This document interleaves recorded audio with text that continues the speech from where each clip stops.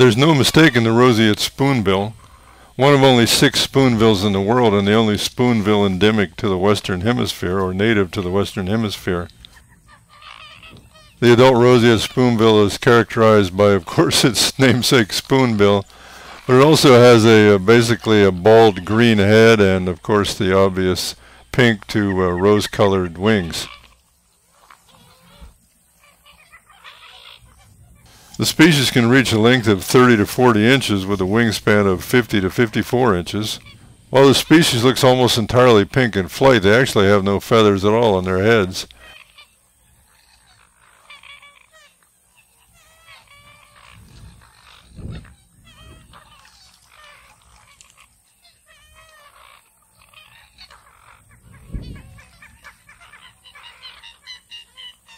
The Roseate Spoonbill uses that large spoon-shaped bill to sweep back and forth in shallow water to capture prey.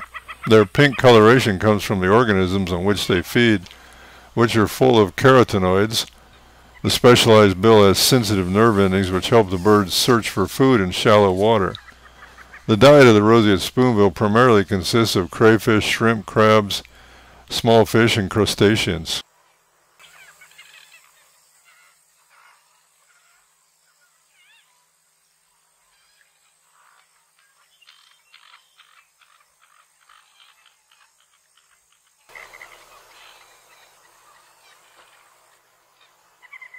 It's a little unusual to see just 2 Roseate Spoonbills relaxing in the shallow water near Kennedy Space Center just after sunrise. This is late July and their breeding should be about over with their chicks fledged out of the nest. So this may be a breeding pair just kind of relaxing and taking it easy.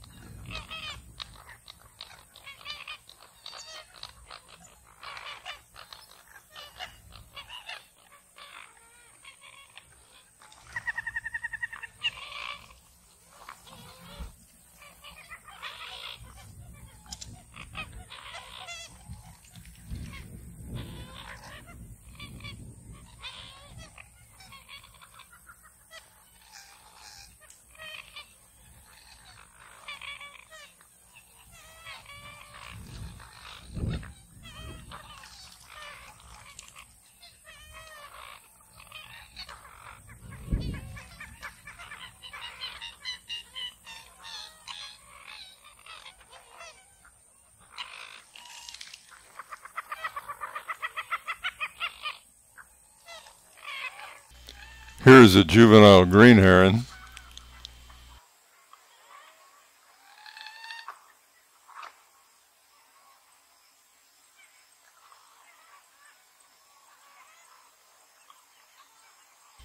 And nearby a juvenile tricolored heron.